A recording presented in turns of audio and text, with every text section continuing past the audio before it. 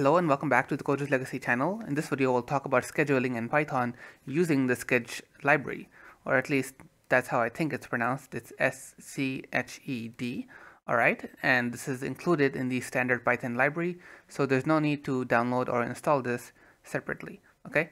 So what exactly is scheduling? Well, normally when we execute code, it happens instantaneously, right? Immediately. But scheduling is when we move the date forward. Like instead of executing the code immediately, we schedule that code, that task, to be executed at a later date. Like maybe after an hour, or maybe we can schedule it periodically. So every day at a certain hour, stuff like that. That's what scheduling is. Okay, and a task is generally the code that we want executed, the task that we want to be scheduled. Okay, so these are just the terminologies that you should know. All right, so let's begin. The first thing that we need to do is define a task that needs to be executed, right? So we'll just define a function and call it task, and over here, let's just put a print statement. I am a task to be scheduled. All right, now we're going to create our scheduler object now using the Sched library. Do this, okay, and this takes 3 parameters. The scheduler class takes 3 parameters. First is time.time, and that's why we have this library imported over here. Okay, it takes functions basically, and we use the functions from the time library, time.time and time.sleep. all right, now the next thing that we're going to do is schedule a task. Now that we have our scheduler object, we can begin scheduling tasks. Scheduler.enter. This is the first function that we'll take a look at. Enter can be used to give a task a delay, a fixed delay, like 5 seconds, all right?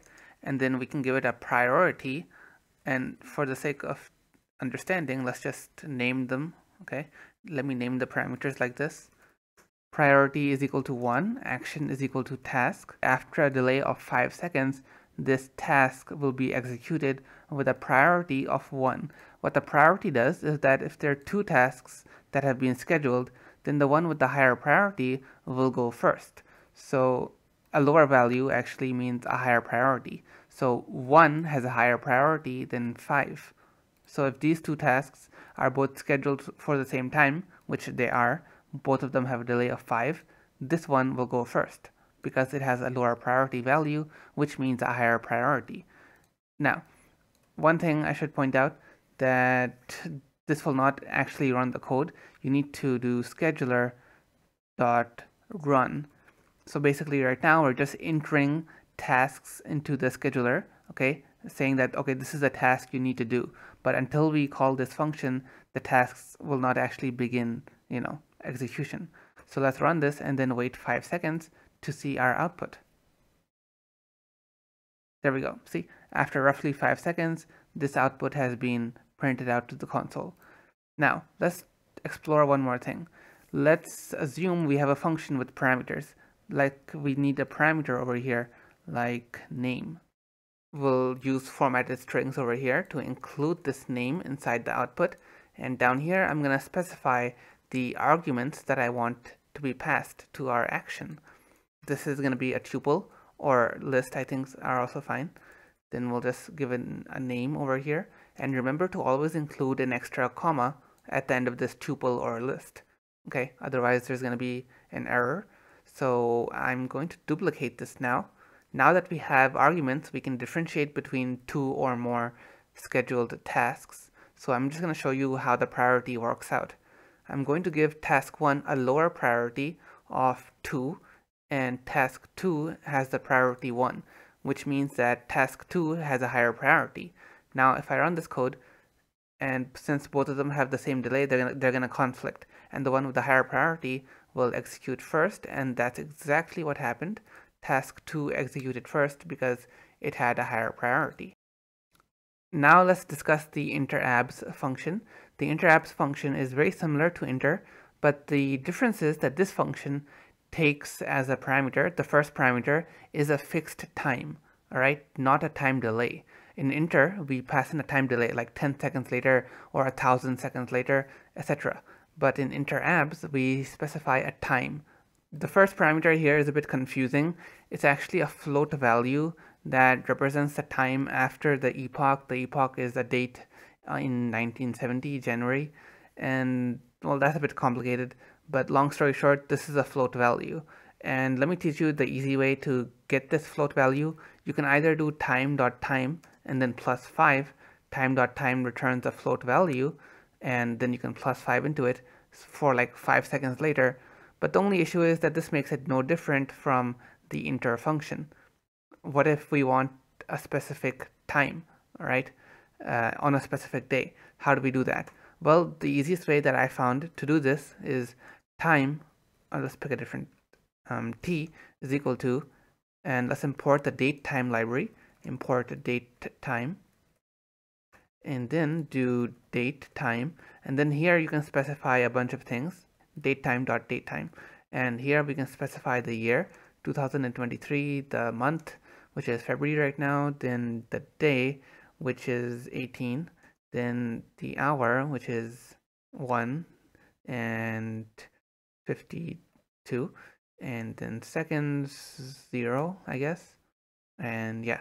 All right, now I'm gonna pass this in here, okay, t, then we can pass in a priority 1, then the action is task, and the argument can be task 1 like before. All right, now, oh wait, sorry, you can't pass the date time in directly. You need to pass in the timestamp, okay, like this. So run this code, and if I'm not wrong, this should execute, because right now it's 51. It should execute in 52. I'll pause the video and resume it once it does. Perfect. There we go. See, my code executed. This is how you can specify a time. All right, the datetime library is pretty good for specifying an exact year, hour, day, even down to microseconds. By the way, you can pass in a microsecond over here. Okay, and yeah, then just convert it to a time object, which is a float value basically, and then using the timestamp function, and then just pass in the rest of the parameters like normal, and you're good. Okay. Now we're almost done here. I just want to discuss one or two other things. You can do stuff like, let me just revert some of this code. All right, back to this. Okay, cool. Now you can do stuff like print scheduler.queue, which prints out the current stuff in the scheduler, okay, which are currently queued. That's something interesting. Other than this, you can also remove jobs from the scheduler. Use the .remove function. So for example, let me just change the delay. This one can be 3, this one can be 5, and because the times are different, the priority doesn't matter anymore. So let's assume that whichever task runs first, or let's say that if name is equal to task 1, then remove task 2. Oh, and how do we do that? Well, we need to do this actually. Task 1 is equal to that, task 2 is equal to that, and then we pass in task 2 over here. Okay, and oh wait, sorry, it's cancel. All right, and likewise we can do if name is equal to task 2, then cancel task 1. So whichever one executes first is going to cancel out the other one. Now let me just run this, and only one of them will run. See, only task 1 executed, because once it executed, it just canceled the other one, and the program shut down right there. Another thing that you can do is print out this, print scheduler.empty. It's a function.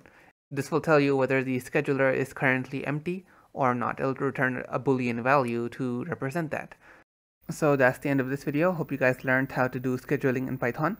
We have another video planned out for advanced Python scheduling, where we discuss a more advanced library for scheduling in Python. So definitely do subscribe to the channel so that you stay notified for that video.